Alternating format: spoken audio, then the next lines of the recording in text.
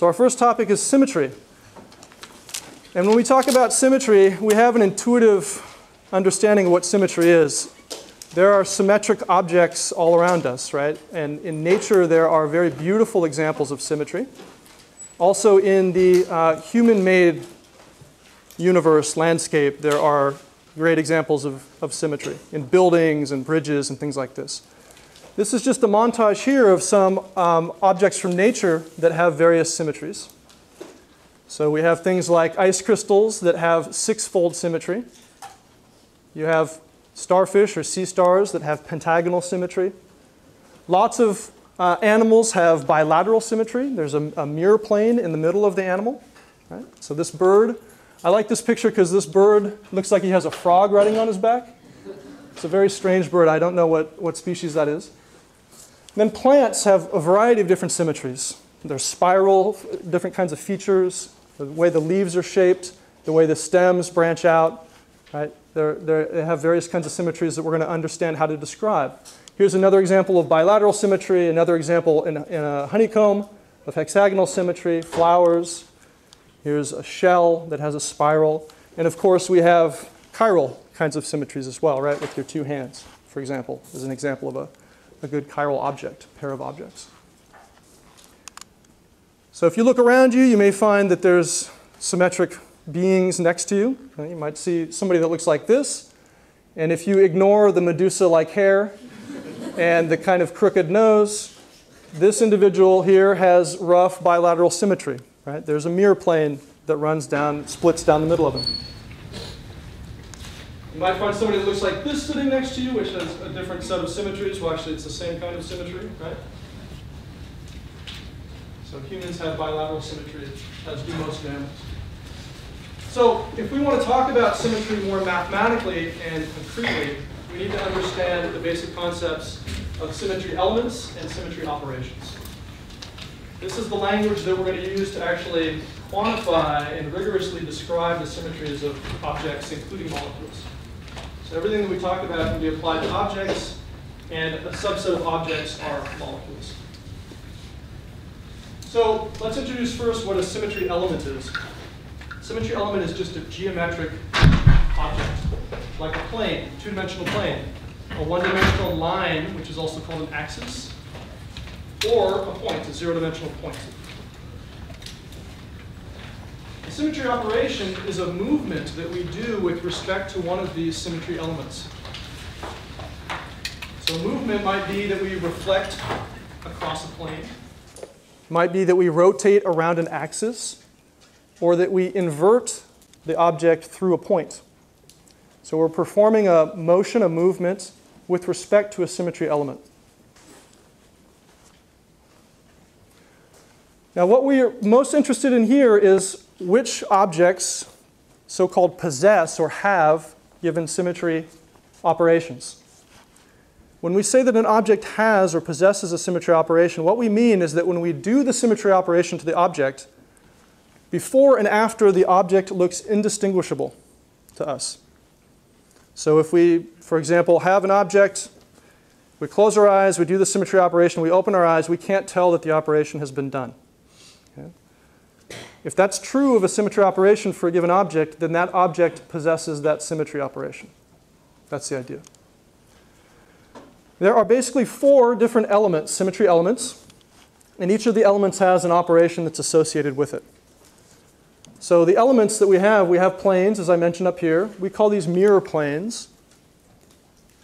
We have two different kinds of axes or lines. We have a proper axis, and we have something that's called an improper axis. So a mirror plane, you simply do a reflection through the plane or in the plane. That's kind of the language.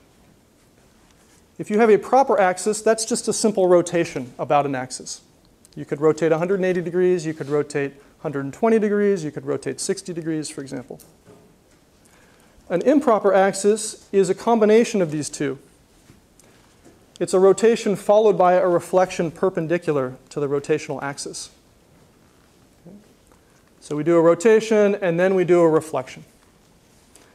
So the improper axis basically is with respect to two symmetry elements, an axis and a plane. And then the center of inversion is the element that corresponds to a point of symmetry.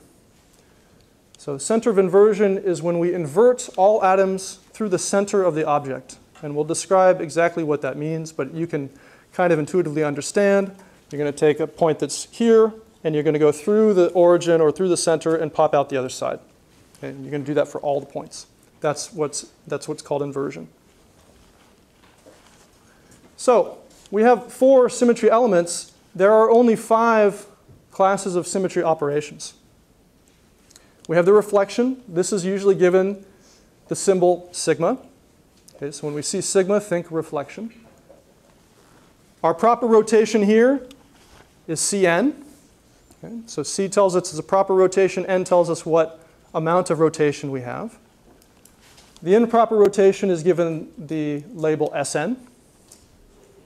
An inversion center is little I, little italic I. And then the 5th one that corresponds to no symmetry element is the so-called identity operation, big E. And the identity operation is the simplest of all symmetry operations, and we'll start with that one. What we want to do is understand with examples here what these symmetry operations are all about, how to identify them in objects, and then how to build up the full list of symmetry elements and symmetry operations that a given molecule might have. Okay, this is also that we can define the so-called point group of a given molecule. And if we know the point group, then we know a ton about the molecular vibrations of that molecule, the molecular orbital structure of that molecule, etc. Okay. So let's start with identity. So the identity operation, big E, is the so-called do-nothing operation. And that's why it's the easiest. Mathematically, it just means multiply by 1. And it's included in the operations for completeness, for mathematical completeness. So almost everything that we talk about over the next 3 or 4 lectures is coming out of a mathematical theory called group theory. It was originally developed in pure mathematics, and then it was applied very, very productively to chemistry and other kinds of disciplines. We're not going to get into the meat of group theory, but this is one of the results of group theory, that we have this mathematical multiply by 1 identity operation. All objects have the identity operation. And so if we take an object and we apply the identity operation, we get back exactly the same thing. Okay? So that's the trivial identity operation. Okay, let's go now through proper rotations. And we're going to go through mirror planes, the inversion center, and then improper rotations. To understand and to follow kind of what's going on with some of these other symmetry operations, we're going to use a snowflake. So snowflakes are nice. They often have hexagonal symmetry. This particular one has 6 long arms, and that's what we're going to focus on here. These arms are all labeled with just imaginary labels A, B, C, D, E, and F. Okay, that allow us to keep track of what happens to the arms of the snowflake when we do the symmetry operations. So the proper rotation, Cn, is just a counterclockwise rotation of 2 pi radians divided by n, or if you'd like to think of it in degrees, 360 degrees divided by n, okay, about some axis. And you can see with the snowflake that we have 6-fold rotational symmetry. There's an axis coming out of the board here, which is a 6-fold axis. And if we do a C6 operation, so 6 here means that we take 360 degrees, we divide by 6. That gives us a 60-degree rotation. In a counterclockwise direction, that is the convention, is that we're talking about counterclockwise rotations here. Then what we're going to do is we're going to move, let's see, A to F, F to E, E to D, and so forth. And after the operation is complete, we have the same snowflake, indistinguishable. We have just labeled here the different arms, so these are just fake labels. If we took the labels away, we couldn't tell that the snowflake had actually been rotated by 60 degrees. And so this C6 operation is a symmetry operation of this snowflake. We refer to it being a 6-fold rotation or 6-fold axis. Is it just referring to the number of arms that are coming off from the center of the axis? It's referring to this number here, actually. So it's the same thing. The number of arms is 6. It's a hexagonal symmetry, and that's described by having a C6 axis. So you have six-fold rotational axes. Yeah, they're all different ways of saying the same thing. Yeah. Okay. So we can do one C6 operation. We could continue to spin it around, right? We could do another C6 operation. And if we do that second C6 operation, we move point C to point B and point B to point A, etc. Okay? Again, it's a valid symmetry operation for the snowflake. One way of writing this is that we do two consecutive C6 operations. So C6 done consecutively is a C6 squared. Okay? But that's the same thing as just doing 120-degree rotation, which is called a C3 operation, because if we take 360 degrees, divide it by 3, that gives us a 120-degree rotation.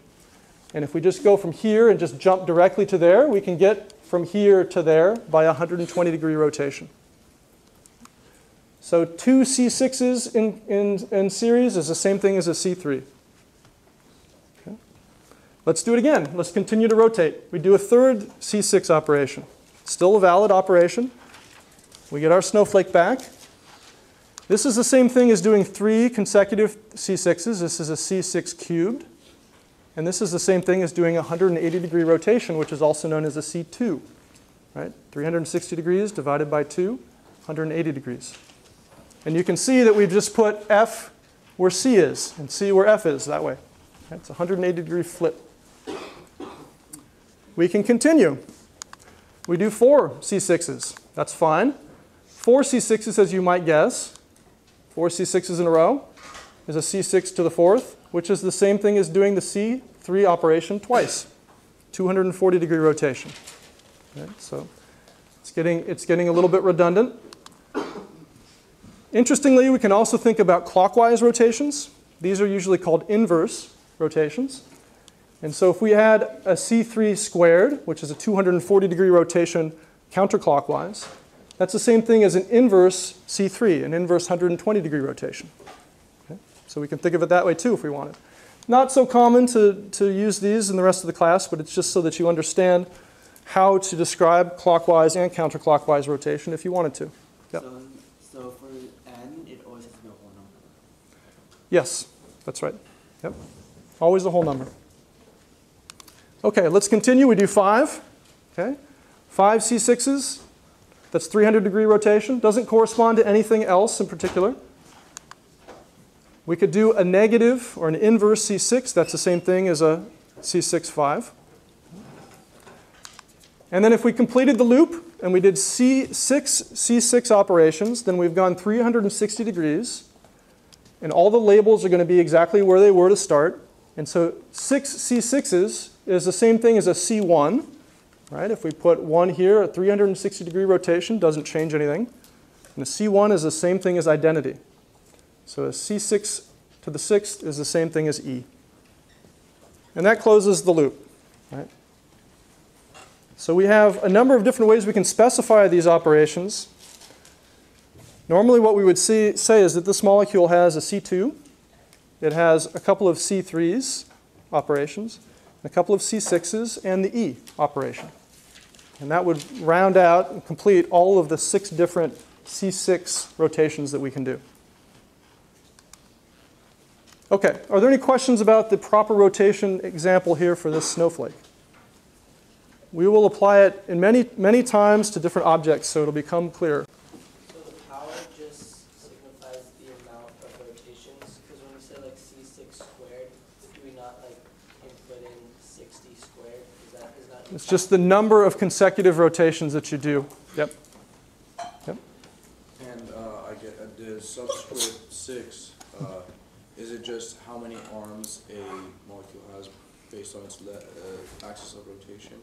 So it's related to the symmetry of an object. Right? So you could have a C4, for example, which would be an object that has 90-degree or square-like, for example, is one object that would have that kind of rotational symmetry. You could have a C3 kind of rotational symmetry, like a turbine blade with 3 arms, for example, or BF3, the molecule, right? Trigonal planar molecule. Yep, that's right. So this is just chosen, the C6 is chosen here so that we can see many different rotations and what they would correspond to. But you can have C2, C3, C4. You could have a C10. Right? In principle, any are possible. In practice, there's just a small number of very common ones. And very high order rotational axes are fairly uncommon. Other questions about the proper axes? Okay. Let's look at additional proper rotations here. So we've picked out a C6 axis that's perpendicular to the snowflake. The question is, are there any other axes that are rotational axes in this snowflake? And the answer is definitely yes. Right? So there are perpendicular axes to this one that are also rotational axes for the snowflake. So here's an example of one of these perpendicular axes. It's in the plane of the board now. And this is a C2 axis. Right? So there's a C2 axis here along this arm. There's a C2 axis here and a third one here. If we rotate this around 180 degrees, so this notation says perpendicular C2 along the length AD here, along this line. What we get is we're going to get A staying where A is, D staying where D is, but F and B are going to switch, and E and C are going to switch. And that's what's shown here. So F and B swap places, and C and E swap places after the symmetry operation is performed. So that's a valid symmetry operation for the snowflake, a perpendicular C2 axis. If you do the C2 operation twice, you get E, right? You get the identity operation. So we have these three axes that go through the snowflake's arms, but there are, in addition to those three more C2 axes that pass directly between the arms. You can see that. And so if we write all of the different C2 axes on the snowflake here, we can see that we have 3 red ones which pass through the arms and 3 blue ones which pass between the arms. In other words, there are 6 perpendicular C2 axes for this snowflake. And this is a nice rule.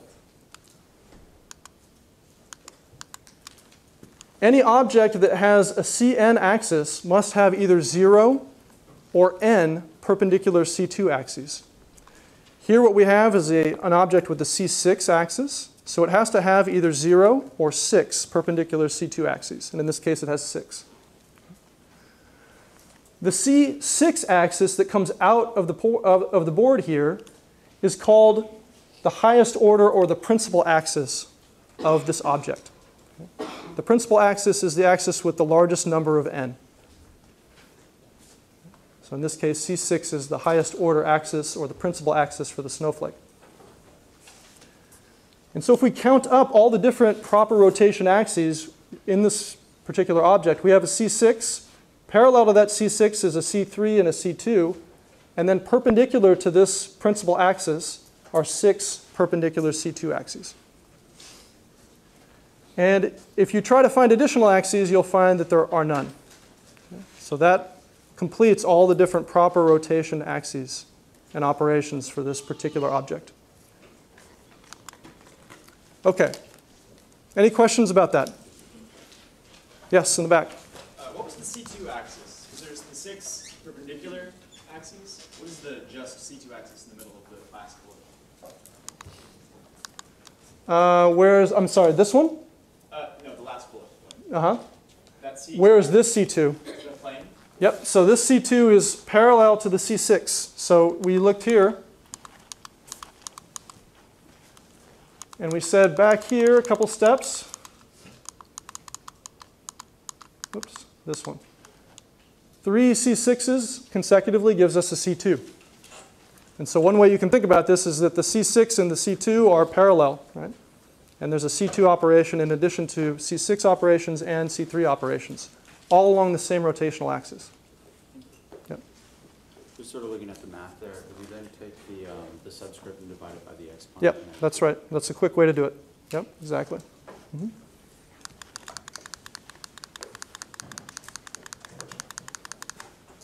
Okay. Reflections are the next symmetry operation that we're going to apply to this snowflake. The reflection operation, remember, is sigma. And when we talk about reflection here, we're talking about internal reflection. We're talking about reflection through a plane of symmetry that's within the object. And there are many reflection planes, mirror planes, in this snowflake. Perhaps the most obvious is the plane of the board, right? the plane of the screen here. That's a reflection plane. And this one is a mirror plane that's called sigma sub h, or a horizontal mirror plane, because it's perpendicular to the principal axis of the object. So the principal axis is coming out at us. The perpendicular mirror plane is the one in the board. And so it's given a horizontal designation, horizontal mirror plane. So that's one of the many mirror planes in this particular object. Okay, let's look at some other mirror planes. We'll come back to this in a second here. Here's a snowflake written with additional mirror planes inscribed. These mirror planes are parallel with the principal axis. And there are 6 total mirror planes. There's 3 that run through the arms, right? Each individual pair of arms. And there's 3 that run between the arms, dihedral mirror planes. Those that run along the arms and are parallel with the principal axis are called vertical mirror planes. And those that run between the arms are called dihedral mirror planes. Okay? They're given the designations V and D. All of these are parallel to the principal axis of the object. And just like we had a certain number of perpendicular C2 axes that are possible, we have a certain number of vertical and dihedral mirror planes that are possible for an object. It's either 0 or n. And in this case, it's n. It's 6. Right? We have 3 vertical and 3 dihedral. And so altogether, the number of mirror planes that this object has is 7. We have the horizontal mirror plane in the plane of the board. We have these 3 verticals, and we have these 3 dihedrals. So we'd say there are 7 different mirror plane possibilities in this object. Let me go back a step here. Just for completeness, if you perform a mirror plane n times, a mirror operation n times, where you have n as an even number, then you just get the identity. For example, if n is 2, and if I reflect once and I reflect back, then I have done nothing. And if I do that 4 times, I've also done nothing. If you have n odd, then no matter what the value of n is, that's just equal to sigma itself. Right? I reflect back, I reflect a 3rd time. That's the same thing as just reflecting once. So this is just for completeness. This may be useful in the future. Okay. So we've done proper axes and we've done mirror planes, reflections. The next symmetry operation that we want to talk about for this object is the inversion operation. This is little italic I. What does inversion mean? It means the following. Each point of the object is moved along a straight line through the center of the object, which we call the inversion center. And it's moved to a point an equal distance from the center on the other side. In other words, all coordinates x, y, z become negative x, negative y, negative z. You're flipping the coordinates through the center of the object. It's possible for an object to have either 1 or 0 inversion centers. You can't have 2 inversion centers. And the snowflake, almost by inspection, just looking at it, you can tell that it has an inversion center. Right? If we take this arm and we go through the center and we pop out the other side, then we are good.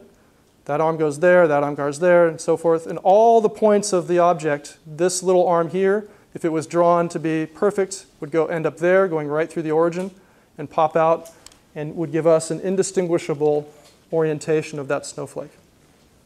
So the snowflake, ignoring fine detail on the snowflake, has inversion symmetry.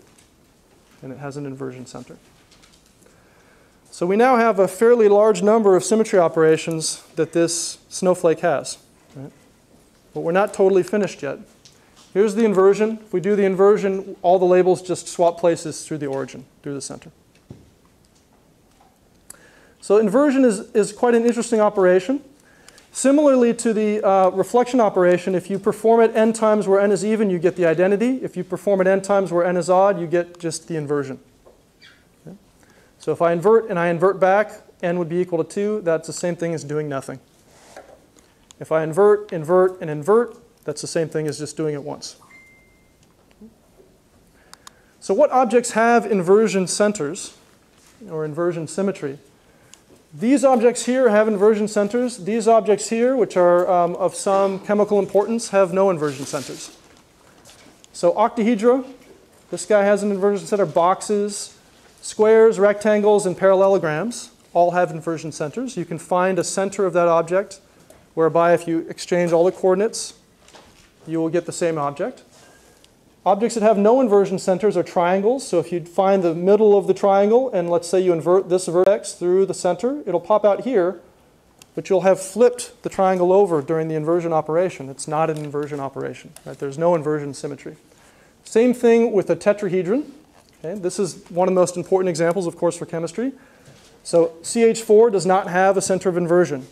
If you do the inversion operation, what you do is you move this fourth hydrogen here over here, the third hydrogen down here to these two places, and you swap these guys through the carbon and over on this side, and what you see is that this is not the same thing as that. Right? It's related by rotation, but it's not an inversion operation. And pentagons also don't have inversion symmetry. Looking at the tetrahedron, I can't help but think back to organic chemistry when we had stereogenic centers. Yep. Particularly when we see inversion of those. Is C4 not applicable just because the hydrogen atoms are identical around that center there, and so you don't have a stereogenic center? Or so you don't have a stereogenic center in this case, right? There's not a chiral center. mm-hmm. But would you still see inversion even if it could be considered? So we have to be careful about what we mean by inversion. Here what we're talking about is a mathematical operation, a geometric operation. What you may be referring to is actually movement of one of the atoms to the other side of the molecule, for example. Or a trigonal pyramid or something like that flopping back and forth. That's inversion in a sense. But that's an organic chemistry definition of inversion. This is different. Okay. So what we're talking about here is a mathematical description of taking all the coordinates and giving them their negative values and seeing if the object is indistinguishable after that operation or not. Yeah. So from your inversion image of the snowflake, it looked the same as a C6 cubed. Is that always the case? A C6 cubed. 180 degree, yeah, it is exactly the same thing, right, for that particular object. For that hexagonally symmetric object, yes. Other objects that don't have Yes, yeah. So the for a hexagonally symmetric object, that is going to be true. But if you have something that's, let's say, C4 symmetry, then it's going to be different. It would be the same thing as a C2 operation, right? If it's a flat object like that, right? Yeah. If it's a three-dimensional object like an octahedron, it's not going to have that kind of relationship. Right? Because then you've got to worry about the below plane and above plane arms of the octahedron. And those will not be reproduced in the same way for like a C4 squared and an inversion operation. It'll be different. Yeah. Okay. Okay, and then finally, and most confusingly in some ways, this is the most complex operation, the improper rotations. So the improper rotation operation, remember, is Sn. And this is a rotation followed by a reflection perpendicular to the rotation axis. So this is also called a rotoreflection. It's a combined operation. Rotation, reflection, rotoreflection. So one object that has improper rotation axis is methane. And it has an S4 axis. Actually, a few. So if we look at the S4 operation, what are we going to do? Okay, so here's methane that's inscribed in a cube. You may know that you can draw a tetrahedron by painting in opposite corners of the cube with the object.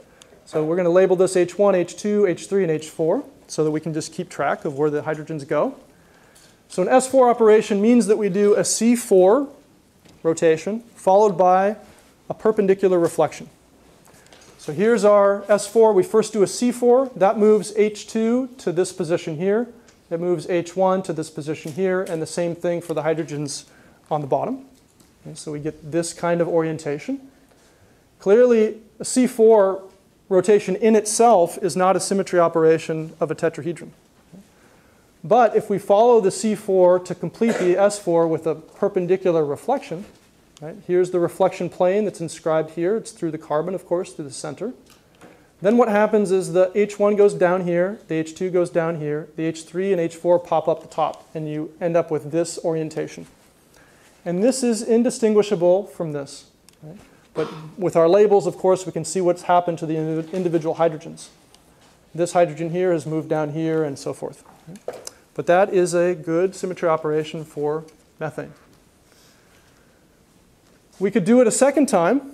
Okay? If we do a second S4 operation starting from this position here, okay? We bring that down here. We do a C4 followed by a perpendicular reflection.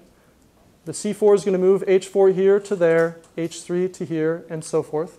And then we reflect, and we end up with this particular orientation. It's the same thing, indistinguishable from the starting object. It's also exactly the same thing as if we just did a C2 operation. Right? So you can go from here to here directly with the C2. That moves H2 here and H1 there. You can see that's what's happened. Or you could do two sequential S4s. So we can build up a little table. Okay? If we just do one S4 operation, we just call that an S4. If we do two, we call that a C2 rather than an S4 squared because it's simpler. Right? The C2 operation is simpler, so that's what we go with. If we did 270 degrees, three sequential S4s, we'd call that an S4 cubed. That's a unique symmetry operation for this particular object. And if we did 360, that's four S4 operations consecutively. We just call that E rather than S4 square, or, to the fourth. Again, because it's simpler. So the unique operations in this particular example are just the S4 and the S4 cubed. The other two possible S4 operations are more easily described as a C2 and an E. What do the H stand for again in the subscript for sigma? The H is horizontal. So this is horizontal in the sense that it's perpendicular to the rotational axis. So anytime you see a sigma H, think, I had a rotational axis and now I'm going to do a reflection perpendicular to that axis. Okay. The snowflake has S operations. It has S3 and S6 operations, but they're not too insightful. So instead what we're going to do, and it looks like we're going to tackle this mostly next time, is describe the Sn operations with a real molecular example. So we'll begin that next time. Let me just finish by saying that if we do an S2 operation, it's the same thing as inversion. Okay? An S2 operation would be a C2 followed by a mere reflection, perpendicular. And that's going to go C2, and then here this would be the end position for an S2 operation. And you can see that this is just an inversion of the original object. So an S2 is equal to I. And an S1 is simply a 360-degree rotation followed by a reflection. So all that is just a reflection. So S1 is just equal to sigma. It's the same thing as sigma.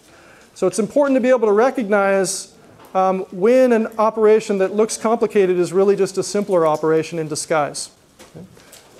So we will pick this up with our molecular example of staggered ethane on Monday.